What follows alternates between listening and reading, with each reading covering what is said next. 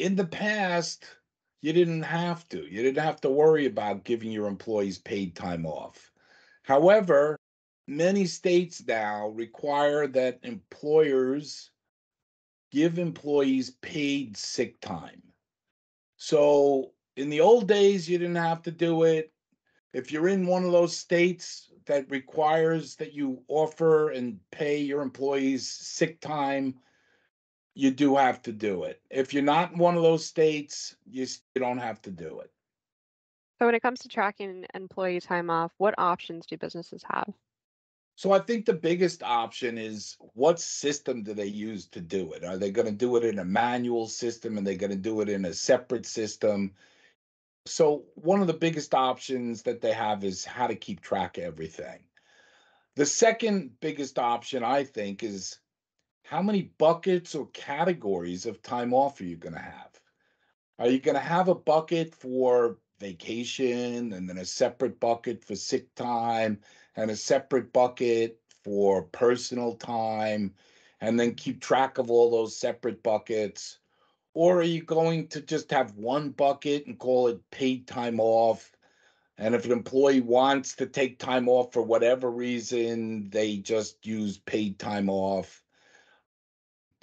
So in the old days, again, people used to have separate buckets for vacation, sick, and personal.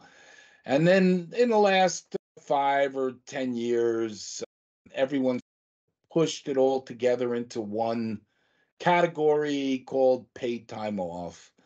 Now, with the new sick time rules that the states have, that have different ways of earning the sick time and different amount of hours of sick time that you have to can use in a year and different carryover rules if you don't use the sick time. Companies have again gone away from just that single bucket called PTO and have at least two buckets, one for sick time and one for paid time off. So as an employer, how do you establish the rules for employee paid time off and communicate them to your employees? So the best way is through your employee handbook. So the employee handbook establishes all the rules for your company. And in the handbook, you should have a section for holidays, sick time, vacation, all time off rules. It's all done in the handbook, and you should always, every year, the handbook should be updated based upon the changes in the laws and the requirements. And that's the vehicle. It's all done in the employee handbook. What mistakes do employers make, and how do employers get into trouble regarding employee paid time off? So you never have to worry about that. Employees never get into trouble. They get into trouble all the time over this stuff. And one of the things I see the most often is even though they have a handbook and they have these rules, they make exceptions. They'll make an exception for an employee. And then what happens is that creates a precedent and that overrules the written word in your handbook. So, what you're actually doing is more valid and more important than the written word. So, the bottom line is you can't make exceptions for people.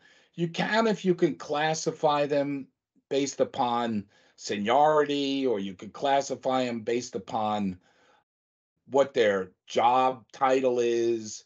Like you can have different rules for your salespeople than you have for your operations people, or you can have different time off rules for your senior people that were with you for 10 years, and the new people get different rules. But otherwise, you have to treat everybody the same. Otherwise, you get into trouble if you start making exceptions because one employee speaks to another employee and they all find out what happened, and you have to be even handed in the way that you apply the rules. So I think that's one of the biggest areas where employers get into trouble. There is another one. There is another one that comes up a lot, and It has to do with the new paid sick time. Many states now have implemented a paid sick time requirement, and a lot of employers have no idea about this, and they're not doing it. And they get into trouble because they're not doing it. Other employers say, oh, it's all part of my PTO, it's all in there, it's all included. But the rules are very specific in the states. The rules are specific of how employees earn this sick time. The rules are specific about how quickly an employee can get paid that sick time.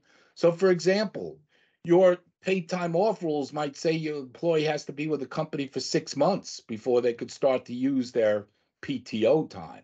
However, the state might say the sick time rule starts right away. So, the minute they earn enough hours to take a sick day, they get a sick day. So, my advice to you, if you're in a state that has paid sick time requirements, is to create a separate bucket for the sick time with the specific sick time rules in your state, rules with regard to how they earn the time, when they can use the time.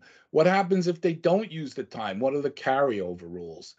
But, from a perspective of an employer, you're not just going to add this on and make it an additional expense. What you do is carve it out of your PTO bucket.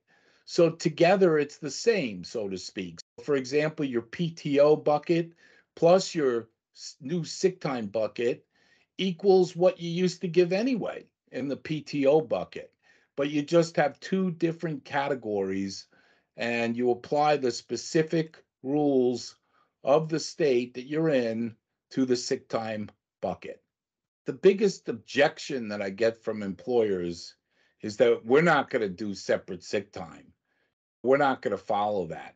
But you know what? If you're already giving vacation time, and let's say your arrangement with the employee is you get a week of vacation time, and now the sick time equals a week, right? Because that's the rules in the state, then take away the vacation time and just do sick time and just call it something different and apply the rules a little different, but it's the same week off.